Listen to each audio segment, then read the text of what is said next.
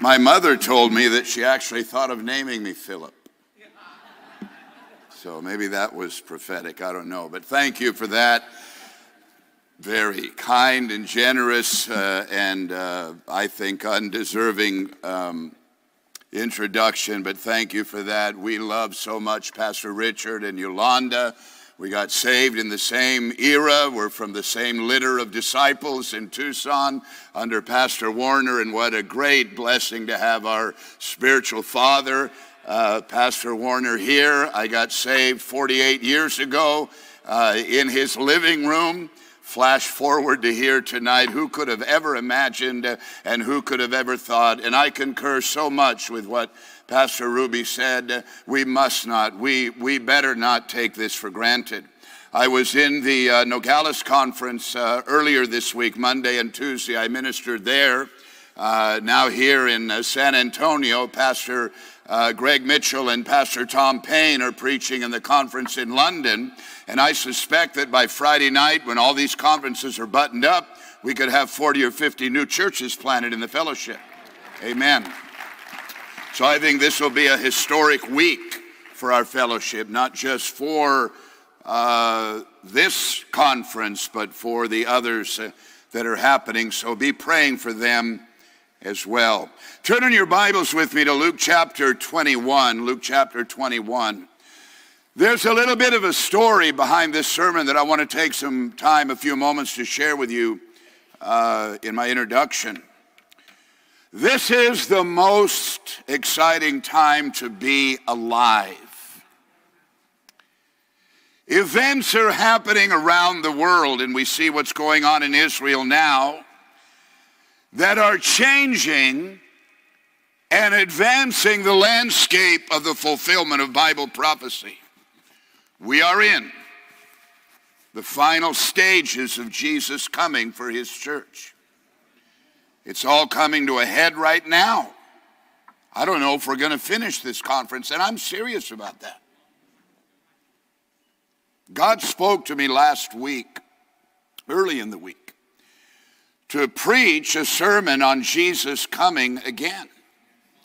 And I felt very inspired about it. I didn't know how I was going to go about it. I had just read the text that we're going to read now in my devotional Bible reading.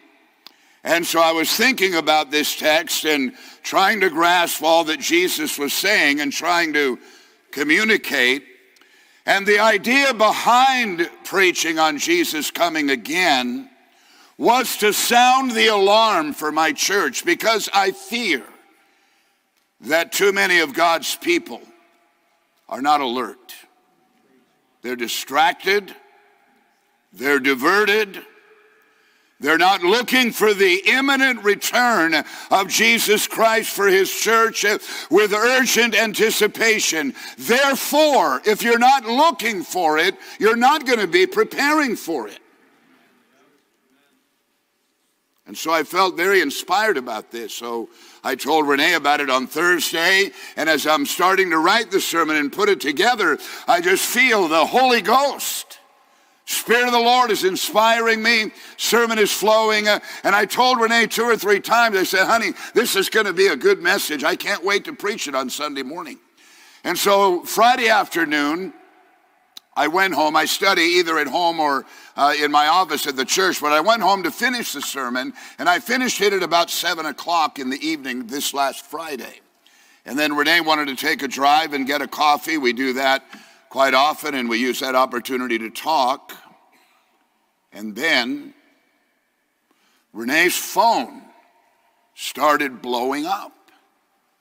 I didn't know this until Friday night. But when she was visiting my daughter and her husband and my 3 grandsons in Tel Aviv, Israel, one of my grandsons put an app on her phone. And the app sends an alert every time a missile is fired. And I hadn't heard it. Renee hadn't said anything about it. And her phone is going off like those Amber Alerts. 1, after the other, after the other, after the other, and it puts a map of Israel on her phone, and I'll show you the picture right now. It puts a map of Israel on her phone, and pretty soon the entire map, you can put the picture up. When I say put the picture up, that means put the picture up. Oh, it's there. No, that's not the picture. I wanted the first picture of Israel, that one. That's the first picture we saw. And Renee's looking at her phone, watching the map of Israel turn red, and each of those little tags is a missile.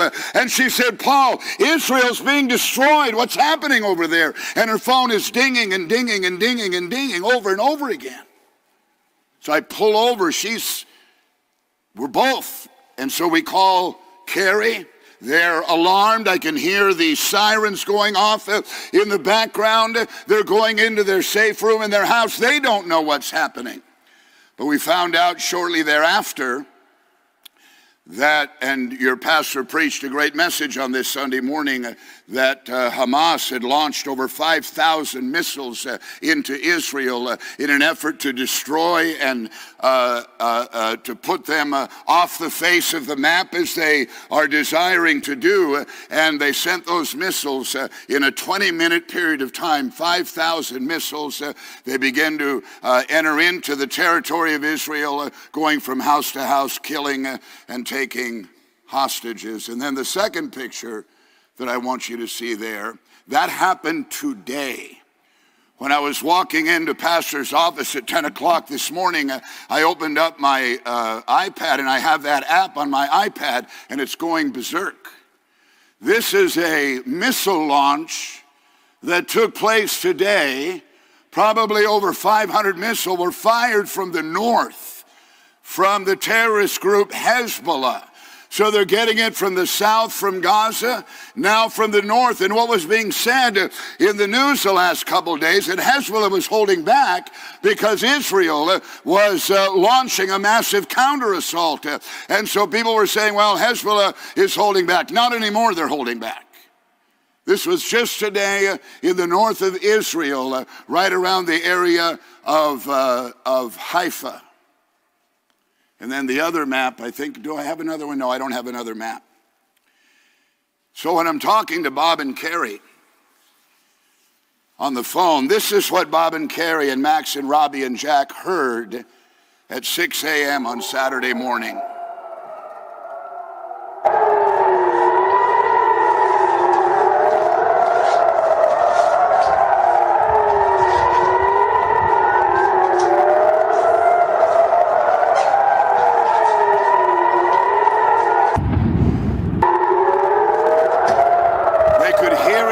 That loud, and what that means is when those alarms go off throughout the entire nation, there's this alarm system throughout all the streets, everywhere people live. You're to get off the streets, pull your car over, go into your safe room, and then you tune into certain news sources and find out what's going on. And when I talked to Carrie a little while afterward, she said, Dad, this is the epicenter. This is the real world.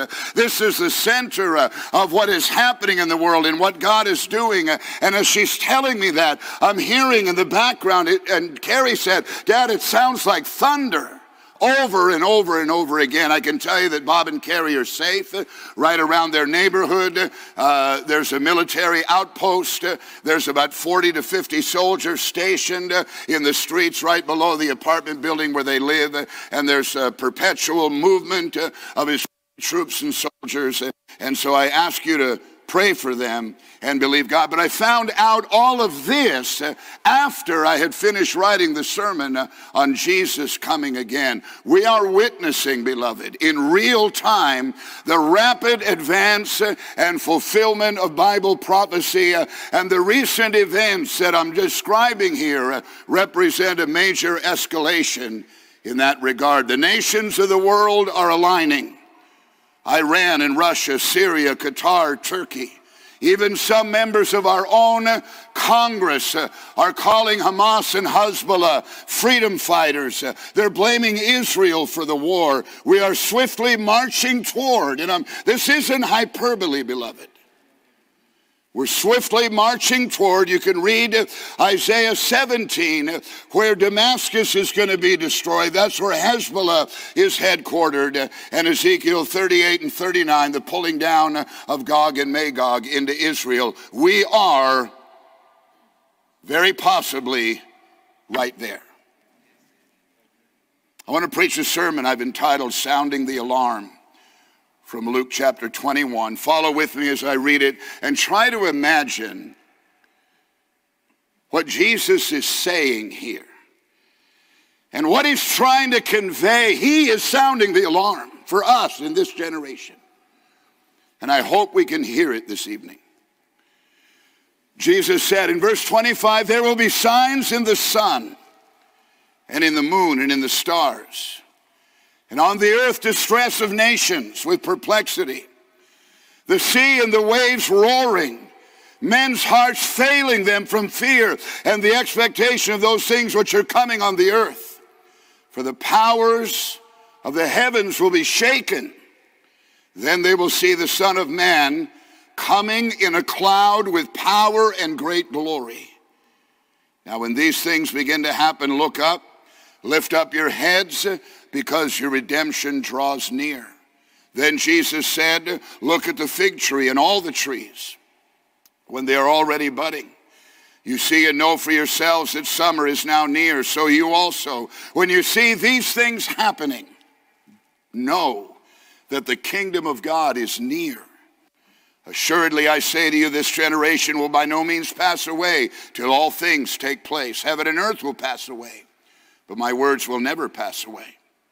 But take heed to yourselves, lest your hearts be weighted down with carousing, with drunkenness, with the cares of this life. That describes a lot of God's people, weighted down with the cares of this life, eyes not upward but downward. That day comes upon you unexpectedly, for it will come as a snare on all those who dwell on the face of the whole earth. Watch therefore and pray always that you be counted worthy to escape all these things that will come to pass and to stand before the Son of Man. I want to talk to you first of all about signs. The text details a very specific way that God works. He works through signs, not billboards that are signs that advertise a product, but God created signs so that we can see what's coming in the future. God created the biological world, for example, to function on this principle. God put signs in place to show us what is coming before there were clocks or calendars, or the knowledge that we have today. Signs were the means that farmers knew when seasons were changing, and when the seasons changed, they knew that that had to trigger action on their part. It's time to plow, it's time to sow seed, it's time to irrigate, it's time for the rain to come, it's time to harvest. There were signs that presented themselves so that a farmer would know what he had to do going forward. Your physical body produces signs. Sometimes those signs tell you that something is wrong. You feel a pain in a weird place in your body. Lasts a day or two, then goes away. You don't think it anymore, but then it comes again. And it's more intense. That's a sign something's wrong.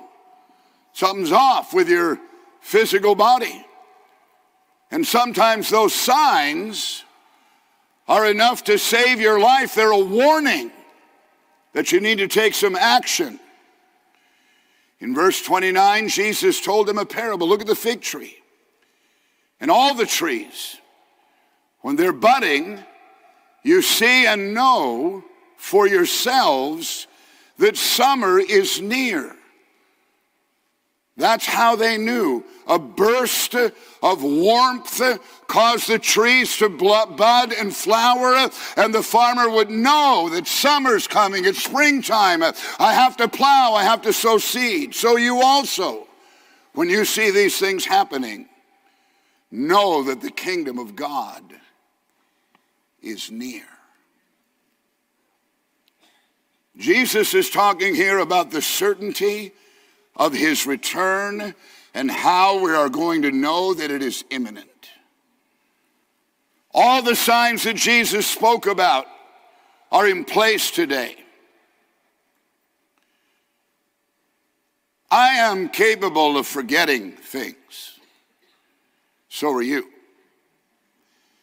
Have you ever forgotten a birthday or an anniversary or an important event? We're capable of forgetting things, and when you forget about something, you don't prepare for it. You can't. You forgot. And it seems to me that a lot of people have forgotten that Jesus is coming. Not living in urgent anticipation. Not taking advantage of every opportunity, even every altar call, to get as thoroughly right with God as we can be. 1,800 prophecies in the Bible predict Jesus coming. 318 of them are in the New Testament. 1 out of every 25 verses in the New Testament. 1/4 of all Scripture is prophecy. Half of those prophecies, more than half of them, have already been completely fulfilled with 100% accuracy. We have confidence that everything Jesus said would happen will happen, has happened, and is going to happen. Prophecy, signs to make known what is to come. So let me talk to you about some of those signs. When I wrote this sermon, Israel was just a kind of a blip in the sermon, and it's a little more of a blip now. But first of all, Jesus talked about distress of nations with perplexity. There are a lot of factors playing out in our global stage today that are unique. One is the rise and the emergence of dominant China as a superpower. Their goal is to become the preeminent superpower in the world. They are referred to in the book of Revelation as the kings of the East. One commentator said nearly 2 centuries of decline, after nearly 2 centuries of decline, China has been emerging as Asia's new epicenter of industry, trade, and military power, with the world's largest army and ambitions for greatness and expansion. China is poised to claim a position of world dominance, and its resurgence will have ominous consequences for the West. That is happening right now as you and I are seated here. Along with this is the diminishing stature of the United States. Another commentator said American decline is the idea that the United States of America is diminishing in power. All you have to do is look at the political landscape to know that there's a diminishing happening. United States of America is diminishing in power on a relative basis, geopolitically, militarily, financially, economically, and technologically. It can also refer to absolute declines, demographically, socially, morally, spiritually, and culturally. There's been a debate over the extent of that decline and whether it's relative or absolute. Shrinking military advantages, deficit spending, geopolitical overreach, and a shift in moral, social, and behavioral conditions have been associated with America's decline. The ascent of China as a potential superpower emerged as a central concern in discussions about the decline of American influence since the late 2010s. And some scholars suggest that China has the potential to overtake the United States' current position as the world's leading superpower. So that shift is happening now. That's unique. There is, of course, the continuing, ever-escalating, and this is what I wrote before I knew what was going on. I wrote, continuing and ever-escalating threats against Israel. Continues to dominate the news, 24/7 coverage about the war in Israel. Now Fox News, CNN, all the major outlets all over the world are covering this. All eyes are on Israel.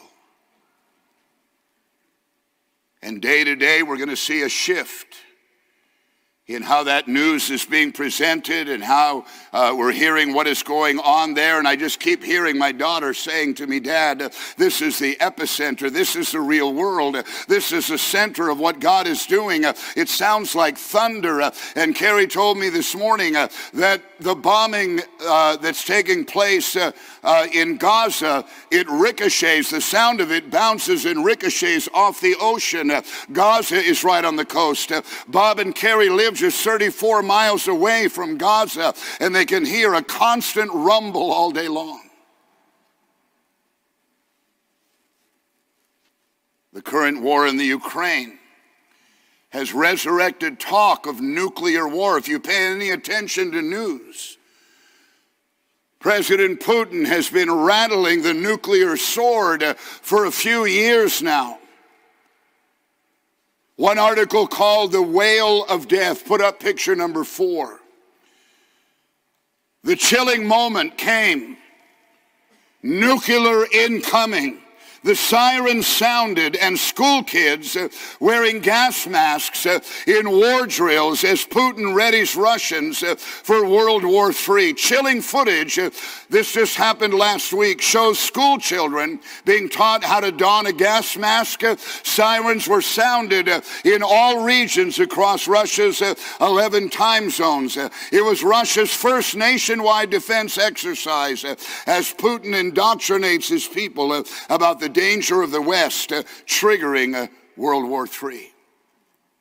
A recent poll of 6,200 Americans conducted by an organization called bonusfinder.com said that 71% of Americans say they have no faith in the United States government to prevent a doomsday event. And over half of them believe that a doomsday event could come within the next year.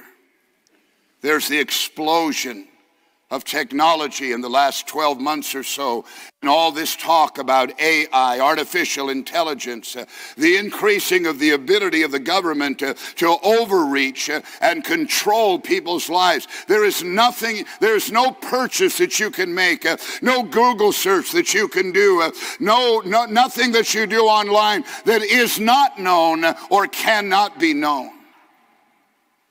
Those of you that spend half your life on wasting your time on social media, all of that is known. You're not just posting, your latest item that you purchased or the latest meal you ate to your buddy. It's out there, and all of that information can be cultivated, and it can be exercised, and it will be necessarily exercised by Antichrist when he comes in order to control to the degree that he will. Distress of nations with perplexity. Secondly, Jesus said, men's hearts failing them for fear. A recent article, this is picture number 5.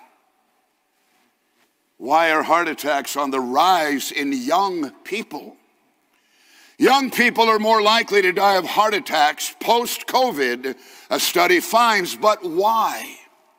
Young people are not supposed to die of heart attacks. They're not supposed to have heart attacks at all. There are a lot of things that COVID can do to the cardiovascular system. Blood clot formation, inflammation in blood vessels. It seems to also cause, in some people, overwhelming stress, which puts stress on the heart and has caused a spike in blood pressure, a 30 to 50% increase in death of heart attack among young people. Verse 26, men's hearts failing them from fear and the expectation of those things which are coming on the earth. For the powers of the heavens will be shaken. There's a mental disorder now called doomsday anxiety. People are going to emergency rooms and they're going to their doctors looking for help and looking for medication to calm their nerves and to help them cope with the fear that is gripping people. Third sign is lawlessness and violence. Major American cities have become war zones. This is unique in the last few years, since about 2020, and it's incomprehensible. Social media-driven mob rampages in Philadelphia, Los Angeles, San Francisco, and Chicago. Picture number 6, video footage showed crowds of people ransacking an Apple store, making away with tablets and iPhones. Around 100 people stole items from Lululemon. Video footage showed officers trying to make arrests as looters exited stores. Authorities were investigating reports of a caravan of vehicles in Philadelphia going from location to location, ransacking malls and shopping centers and downtown shopping areas. Walmart, Target, CVS, Walgreens are closing hundreds of stores. This has never happened before. Just in Portland, Oregon alone, 6 super Walmarts have shut down. I mean, imagine that. We take for granted they're open in El Paso, they're open here. Imagine going to your local Walmart and it's boarded up with plywood. They are out of business because they're losing too much money from the looters and the violence, and their employees are no longer safe. Jesus said, and because lawlessness will abound, the love of money will grow cold. One article said, why is shoplifting so rampant in California? Because state law holds that stealing merchandise worth $950 or less is a misdemeanor, which means that law enforcement isn't going to bother to investigate, no arrests will be made, no fines will be issued, and prosecutors will just simply let it go. This is the lawlessness that Jesus talked about. And there's the attack on the family that's going from bad to worse. In the era that I got saved in the mid-70s, divorce was kind of a big deal. Fatherlessness, abandonment, abortion, all of those things were in the infancy of being propagated over our society and our culture. Now they're all normalized, but it hasn't stopped. It's escalating. The pushing of immorality, violating God's created order. Child, gender, surgery and modification drugs and surgical procedures pushed on minors. Picture number 7 was a recent article on the Drudge Report. Planned Parenthood is helping teenagers transition after a 30-minute consult. The abortion provider is now wading into the transgender care, doling out prescriptions for estrogen and testosterone, including to special needs kids. Laws in California and Washington. Parents must recognize their minor children's desire to transition, or the children can be taken away by the government from the home. Parents cannot interfere with minors who decide they want to seek gender-affirming care. So let me talk with you about the warning.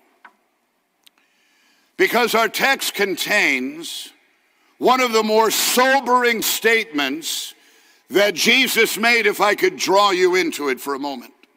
And I want you to try to get a feel for the intensity with which he's communicating this to you, to myself, because it's our generation in which that Jesus is coming. Jesus said, take heed to yourselves. Why would he say that? He said that because of the likelihood that many are going to be distracted, not paying attention, weighted down, as he said, with the cares of this life, asleep, oblivious, unaware, and that could be some of you here tonight. Take heed to yourselves, lest your hearts be weighted down with carousing and drunkenness and the cares of this life, and that day comes upon you unexpectedly. Unexpected because you're not looking for it. The pursuit of money, the pursuit of education, the pursuit of success in this life, all good.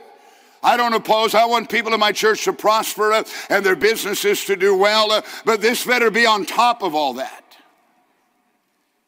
The Amplified Translation says, be on guard, so that your hearts are not weighted down and depressed with the giddiness of debauchery and the nausea of self-indulgence and the worldly worries of life. And then that day when the Messiah returns will not come to you suddenly like a trap.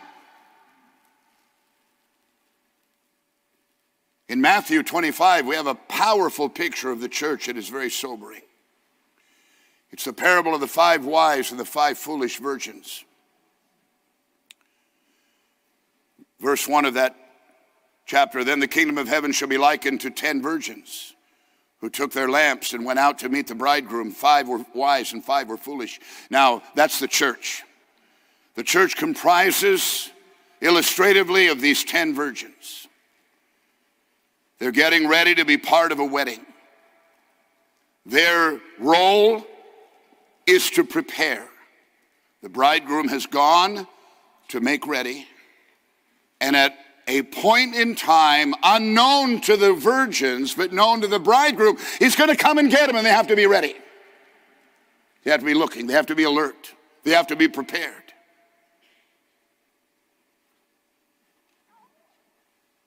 All 10 know the bridegroom is going to come in theory, as many of God's people know. Yeah, Jesus is coming. I believe that. But the Bible says that the bridegroom delayed. And that triggered something in the foolish virgins. They started messing around, getting distracted, getting diverted. The other 5 wise were ready, stayed alert, and were prepared for him to come at any moment. With the 5 wise virgins, there's an urgency. The 5 foolish virgins, there's no urgent anticipation of the bridegroom coming. And then the 5 wise virgins said, he's going to come. You got no oil. Well, give us some of yours. No. You got to prepare for yourself. And the Bible says, while they went to buy, the bridegroom came. And those who were ready went in with him to the wedding, and the door was shut. Afterward, the other virgins came also, saying, Lord, open to us. But he answered and said, assuredly I say to you, I don't know you. 5 wise, 5 foolish. Does that mean, Jesus uses numbers for a reason.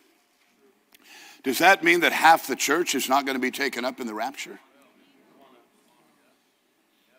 I think at the very least it means a significant number of people who claim to be Christians are not in any way ready.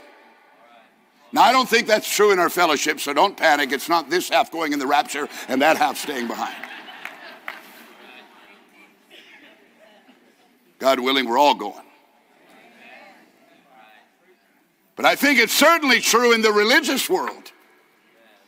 A lot of churches are going to be half empty or more when the rapture comes. That's why Jesus is speaking with such intensity and urgency. Matthew 24:42, watch therefore, for you do not know the hour your Lord is coming. Pay strict attention is what he's saying. The idea is that we're on alert. We're looking. We're animated by, and we're aware of Jesus' imminent return, and it's affecting how we live. Watch, therefore, and pray always that you may be counted worthy to escape all these things that will come on the earth. When was the last time you prayed like that? He said, pray always. God, I want to escape. I want to be right with you. I mentioned this morning how my habit in driving to prayer meeting, those 13 minutes, is to speak in tongues, get my heart primed to talk to God and to pray, and then I repent. God, forgive me. I let go of any blunder, mistake, error, misspoken word, thought, or imagination that I may have had in the last 24 hours that did not align with your virtue, Lord, and forgive me. That's how he's suggesting we pray. Watch and pray always. Is that a part of your daily prayer life? Are you doing that? Being ready for his coming requires that we watch, we're aware, we're alert, we're animated by the potential coming of the Lord at any moment, and we're praying always to be in readiness for that event.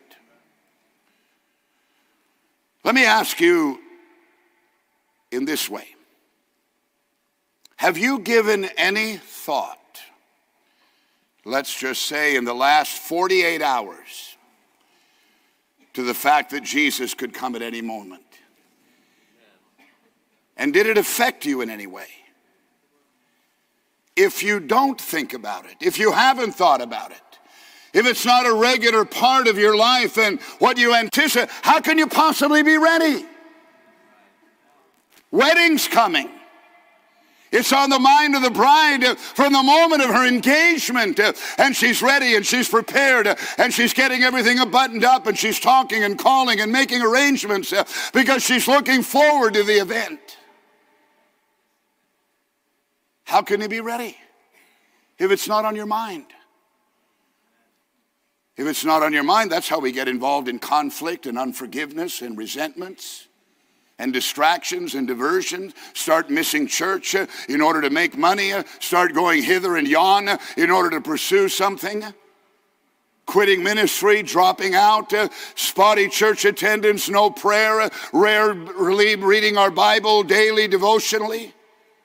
We're drifting because we're not watching and we're not praying always. So let me close by talking to you about the necessity of watching. This is not something that you can be passive about. There's no more important feature of your life, and it's twofold. Being ready yourself takes work and diligence and effort. You got to make right choices and right decisions. This life is not all there is. That's why Jesus said, beware of covetousness, that you don't think that this life is all there is and begin to make your decisions based on that and you go astray. And I think that's where a lot of God's people are today. Being ready yourself and helping others get ready. Paul is thinking about this, sitting in a prison cell. 2 Timothy 4:7, the amplified version of this familiar verse. I have fought the good fight, and worthy and noble fight. I have finished the race, I have kept the faith, firmly guarding the gospel against error. In the future there is reserved for me a victor's crown of righteousness for being right with God and doing right, which the Lord the righteous judge will award me on that great day, and not to me only, but also to all those who love his appearing and long and welcome his appearing. You know why he's ready? Because he's thinking about it.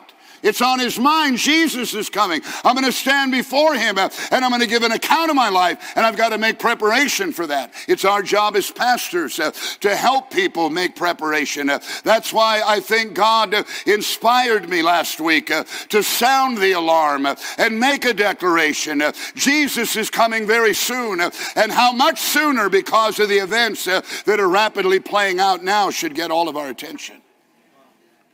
So how should we be living in anticipation of his soon coming? First of all, we need to be patient. It's not a passive kind of waiting, but it's an expectant waiting, like the example I just used. The bride and the bridegroom need to be patient. The wedding's going to come, and then you can do everything that married couples do, but you got to be patient. Just wait. The bride is so anxious. She's so nervous, the groom. But they patiently wait until the appointed moment, the appointed day comes. It's a waiting for us that involves preparing for the greatest event of all time in human history that is going to occur. Romans says, and do this knowing the time, that now it is high time to awake out of sleep. Wake up. It's high time to awake out of your slumber, for now our salvation is nearer than when we first believed. God is not slow to fulfill his promise, but he's patient 2 Peter 3:9 says, the Lord is not slack concerning his promises. Some count slackness, but he's long-suffering toward us, not willing that any should perish, but that all should come to repentance. I had a thought when I was putting this part of the sermon together. I wonder tonight if there's one individual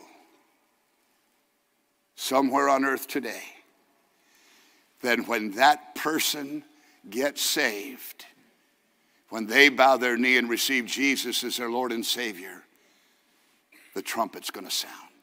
And God is going to say, okay. And I wonder, I know this is a wild, harebrained way of thinking, but I can be accused of that from time to time. And I wonder if any of you know that person. And when they bow their knee and they repent and they give their lives to Christ, the Lord is going to say, okay, that's it. It's time for me to bring the church home and to allow the final events of the last days to begin to play out. James said, therefore be patient, brethren, until the coming of the Lord. See how the farmer waits for the precious fruit of the earth, waiting patiently for it until it receives the early and the latter rain. You also be patient. He's writing to a church. They're anxious. They thought Jesus was going to come in their lifetime, and he's not coming, and they're freaking out, and he's got to be patient. Secondly, we need to live a lifestyle of repentance, and I talked about this morning. Part of preparing for his soon coming is being as thoroughly right with God as we can be. Do you appreciate that the most important piece of real estate in your life is not where you live? That's important, your home. It's not where you work. It's not where you buy your groceries. The most important real estate is this altar. This little patch of carpet here in your beautiful brand new building. More will be achieved in your life that will advance the will of God at this altar, this little piece of real estate here, than any other piece of real estate in your life. This is where we prepare. This is where we repent. This is where we live a repentant lifestyle. And every opportunity we have, we get as thoroughly right with God as we can. We're not perfect. We can't be sin-free and mistake-free, but let's not leave any known unfinished business. Hebrews says in 9:28, so Christ was offered once to bear the sins of many. To those who eagerly wait for him, he will appear a second time, apart from sin, for salvation. Repent when you do wrong. Forgive when you're offended. Love at all times. Prioritize the things of God. If something that you're doing is pulling you away from church and ministry, let it go. Put Jesus first. He'll meet your need. We're too close to Judgment Day. We're too close to the trumpet sounding. James says, do not complain against one another, believers, so that you will not be judged for it. The judge is standing right at the door. This was part of Jesus' warning in verse 36. Keep alert at all times. Be attentive and ready, praying that you may have the strength and the ability to be found worthy to escape all these things that are going to take place and stand in the presence of the Son of Man at his coming. And then thirdly, we need to live. This may be the most important thing I say. We need to live as though today is the day. Isn't that Jesus' point? That if you don't live as though today is the day, you might get careless. You might get distracted. You might get weighted down with the cares of this life. The rapture of the church, the fulfilling of the events that we're seeing fulfilled right now in our daily newspapers should cause us to be extremely and acutely expectant. But Jesus said many are going to be caught off guard. They're not ready, they're not planning, they're not preparing, they're not thinking. They're not living their lives as though this could be the day. First thought in the morning, This could be the day, Lord, you come. 1 Thessalonians 4, for the Lord himself will descend from heaven with a shout, with the voice of an archangel, and with the trumpet of God. And the dead in Christ will rise first. Then we who are alive and remain shall be caught up together with them in the clouds to meet the Lord in the air, and thus we shall always be with the Lord. Therefore comfort one another with these words. He's talking to a church and he's trying to sound the alarm for them to be prepared and ready, and how much more for you and I. How much more for you and I. This is the most exciting time to be alive. My son-in-law or daughter, if you would call them right now, I got Carrie on FaceTime. They were walking to their church building for their service tonight. Yolanda and Richard were in the office looking at her. They're walking to church. You know, there's tension in the air, but you don't see it on them. They feel safe. They had a family for the first time go to their church service tonight and get saved and give their lives to Christ in the middle of all this turmoil. And you know what that reminded me of? That reminded me of what it says in the book of Joel that Peter repeated, that in the last days I'll pour out my Spirit upon all flesh. Or what are the last days? The last days are perplexity of nations and distress, and men's hearts failing them for fear, and wars and rumors of wars and earthquakes in diverse places. That's the last days. But in the midst of all that, he'll pour out his Spirit upon all flesh, that whosoever shall call upon the name of the Lord shall be saved. We are looking for the greatest revival in the history of the world in the run-up to Jesus coming again. And that's what we are praying for today. I want every head bowed and every eye closed. Nobody moving around for a moment. I had called Pastor Ruby early Saturday morning, which I never do, and it probably alarmed him. He probably thought something went wrong, but I wanted to ask him if he'd heard the news about Israel, and he said no, and so I filled him in as best I could. He came to the office. I guess he looked into it a little bit more, and he told me that he walked into your prayer meeting. And he stopped the prayer meeting and made an announcement that he had just gotten a call from me that Israel is under attack. And he asked prayer, I think, for Bob and Carrie. And he said when he did that, the prayer meeting got animated. A spiritual dimension was loosed into that prayer meeting. Sounding the alarm, beloved, should initiate passionate prayer before our God in heaven. Passionate repentance so that we can be as thoroughly right with God as we can be.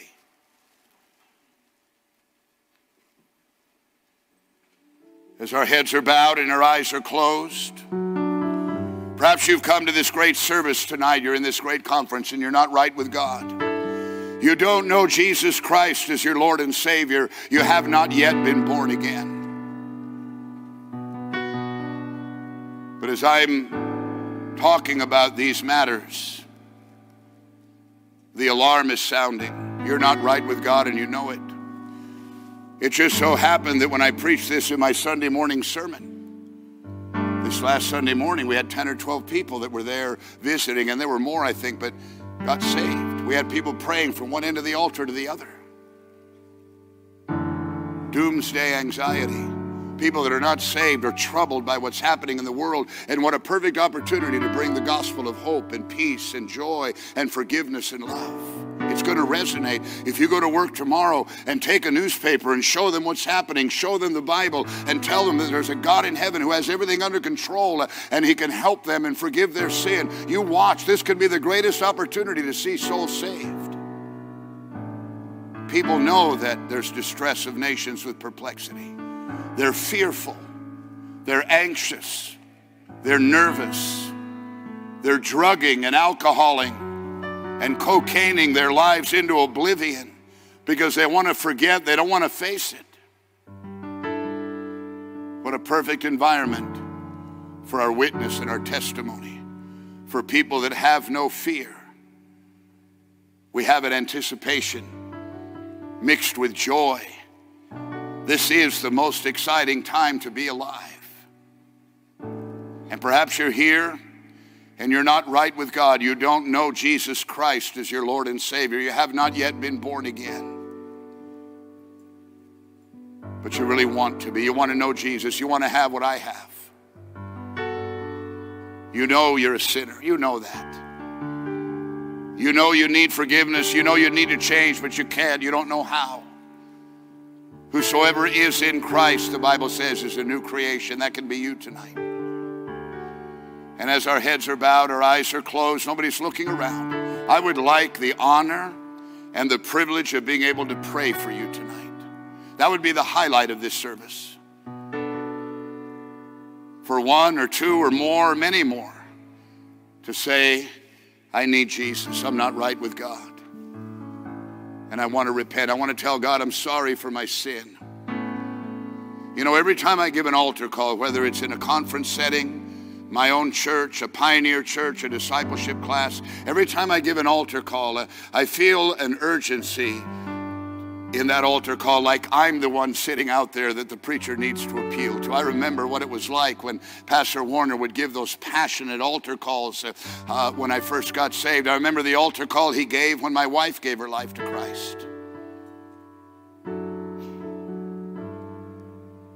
And maybe that's you tonight. You're not right with God, but you want to get right. I can help you. I can pray for you. We were once where you are now, broken, without hope, and desperate in our lives.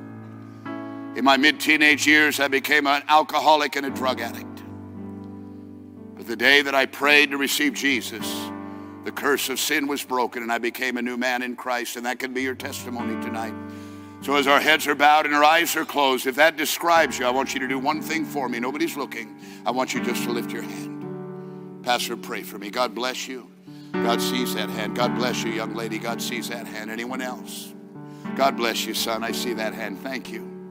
Anyone else tonight? Lift your hand right up. God bless you. I see that hand. Thank you. God bless you, young man. I see that hand. There are children that are 8, 9 years old, perhaps, that are lifting their hands. They can be saved tonight. They hear the message. They can know something's going on. Jesus said, suffer the little children to come to me. Anyone else tonight? Lift your hand right up. Pastor, pray for me. I want to get my heart right with God. God bless you. I see that hand. Thank you. Thank you. Anyone else? Lift your hand right up. Let's do this quickly tonight. Maybe you're backsliding. This is not a good time to backslide. No time is. What if you backslide and the rapture comes? What then? The tribulation, you know what's going to happen. Why would you jeopardize being taken up to meet the Lord in the air for sin, for foolishness? God bless you, son. I see that hand. Thank you. Anyone else? God bless you. I see that. Thank you. Anyone else tonight? Lift your hand right up. God bless you, my brother. God bless you, sister. I see that hand. Anyone else tonight? Lift your hand right up. In Jesus' name. This is going to be an altar where we get as surely right with God as we can. It's an altar of repentance. It's an altar where we're going to do what Jesus said. Watch and pray always that you be counted worthy to escape. God, I want to escape, therefore I repent. Amen. God bless you. I see those hands. Thank you. If you lifted your hand, God bless you, son. I see that hand. If you lifted your hand, I want you just to get up out of your seat right now and come and find a place to pray. If you're a parent and your son or your daughter raise their hand, you bring them tonight and you lead them to Christ and you pray for them. In Jesus' name. Make sure someone is praying with everyone who's coming. I need some brethren to come. Covered in hidden sin is not going to be concealed before the eyes of whom with which we have to do. Jesus Christ, as I mentioned, doesn't hate you because of your sin. He loves you all the more. He hates what the devil's doing to you. And he'll accept you back, receive you to himself. Now I know it sounds a little alarmist, a little hyperbolic when I said half the church is not going to make the rapture, but I didn't make up the parable of the 5 wise and the 5 foolish virgins. Jesus said that.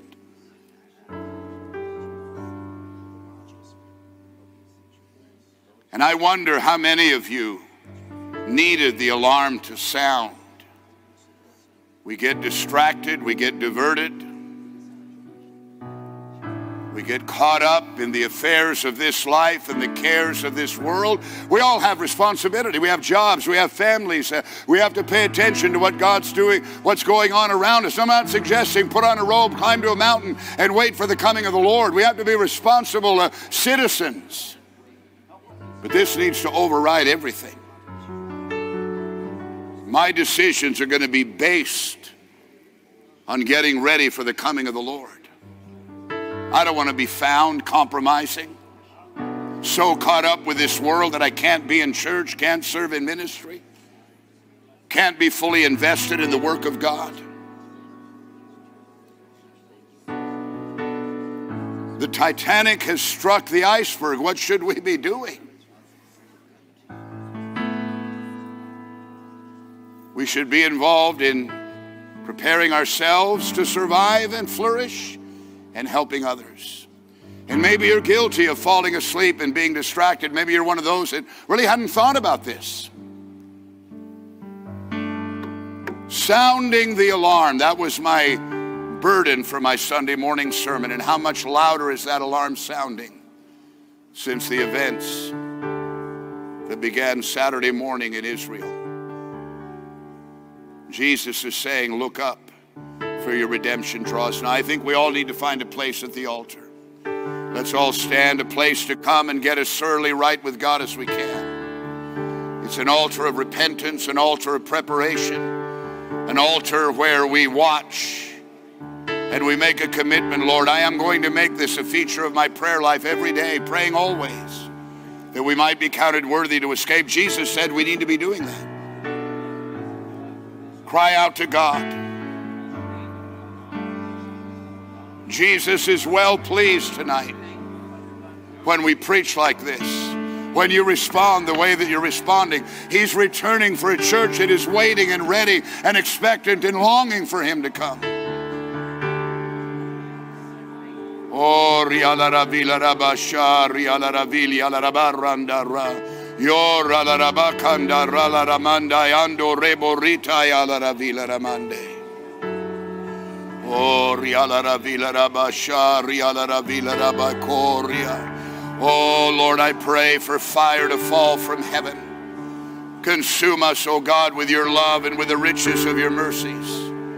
Shala rabakari ala ravila rabakorio, yanda rala ravila rabasherio loro sala ramande, yendere ala ravila rabakorio loro selere ala ramandai. Oh God, pour out your Spirit. I pray for a great revival of prayer, a great revival of brokenness and desperation. Oh, riala ravila rabasha, riala ravila rabakoria, la ramanda rala ravila rabasha, riala ravila ramande, yo rala ravili ala rabaranda rala ramanda ando rebosi. Oh God, we praise you, love you, exalt you, glorify you, worship you. Shalarabakari ala ravila rabakoria, yanda radavila rabakari ala ravila rabasharia, laramanda radavila rabakorio lorosala ravila ramande.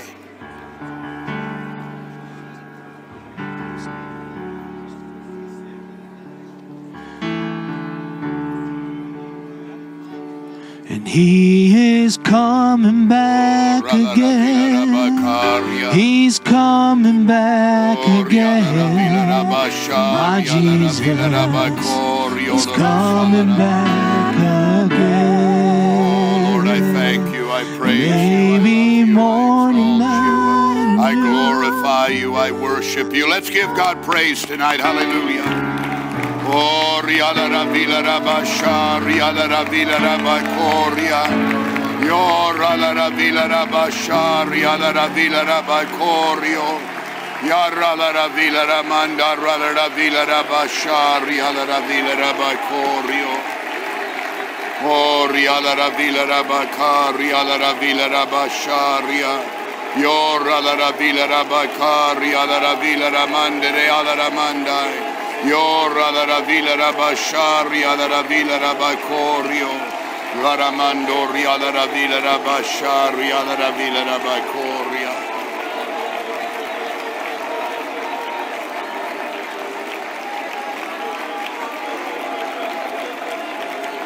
Oh riala ravila rabasha riala ravila rabakaria.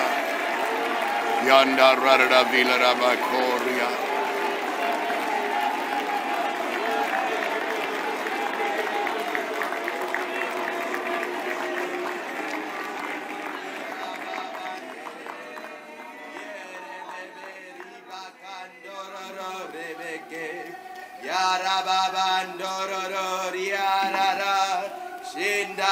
One at a time, son.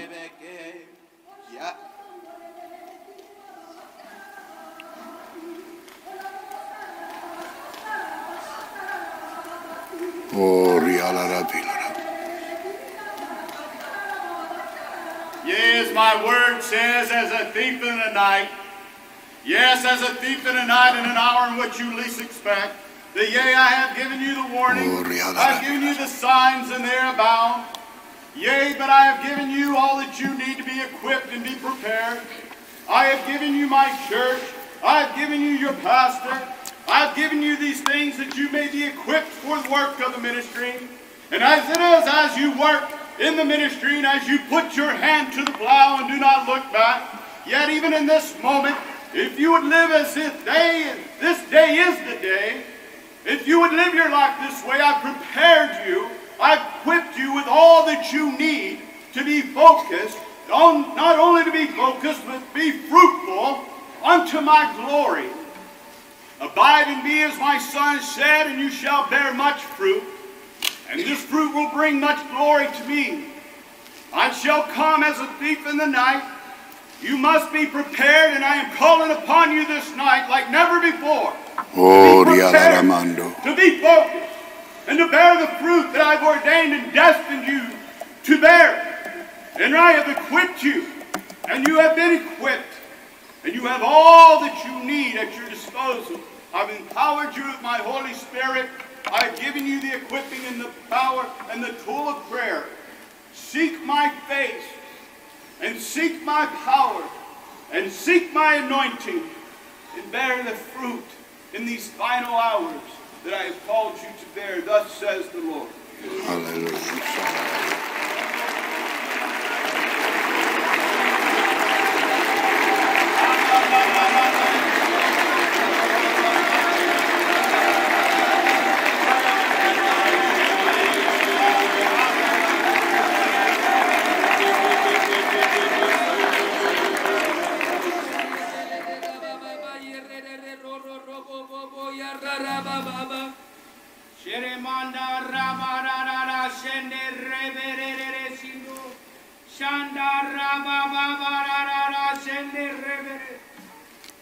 For thus says the Lord God upon my church, be awake, for I come very quickly. This is the final hours, hallelujah, of this dispensation of the church, for your redemption is near. But there are still some that sleep on the windowsill, like Eutychus sat on the windowsill, and have fallen down to the pavement and hit it.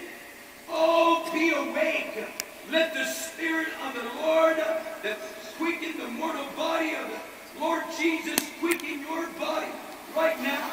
For I have called you as a prophetic generation in this last hour to give testimony of my coming. Did not John the Baptist come in the spirit of Elijah? Did not John the Baptist say, for the Lord is coming? I have called you to be a warning, to sound the alarm that I am coming. So do not be asleep. If you sleep and you slumber, then you need a new miracle to be done inside your life. Didn't I, at the wedding feast, call to myself the cisterns to do a new miracle within them? I want to do a new miracle if you slumber and if you sleep. For now is not the time to sleep and slumber, but now is the time to give the world what it needs, and that is me. So lift up your voices. Do not be ashamed. Be empowered by the Spirit. Lo, I am coming quickly, and I am using you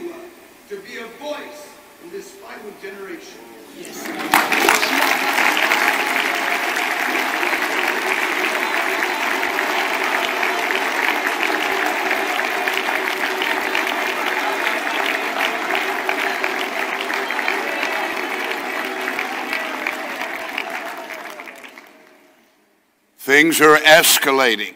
300,000 Israeli troops, 300,000 Israeli troops, sounds like an Old Testament army, have laid siege to Gaza. They're going to go in. When that happens, today, tonight, tomorrow, the next day, very soon, that's going to occur.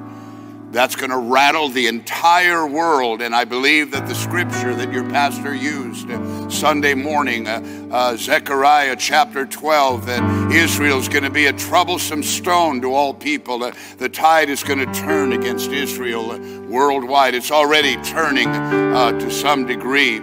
But the support that some people have offered thus far is going to crumble, and they're going to be crying out against Israel for overreacting and overreaching. And then I don't believe Hamas would have done what they did without knowing that Iran and Russia and their other allies will come to their aid eventually. So you keep your eye on the news. You keep your eye on Jesus coming again. You keep your eye on this piece of real estate right here. If you're called to preach, you better do everything you can to get sent out as soon as possible. Talk to your pastor this week. I wouldn't want to stand before God having been called to preach, and I never got around to it. I kept delaying and putting it off and not taking it seriously, and then the rapture comes and I never fulfilled my calling. You better get serious. We need to do as much as we can, as soon as we can, in the run-up to Jesus coming again. Let's give God praise as Pastor comes.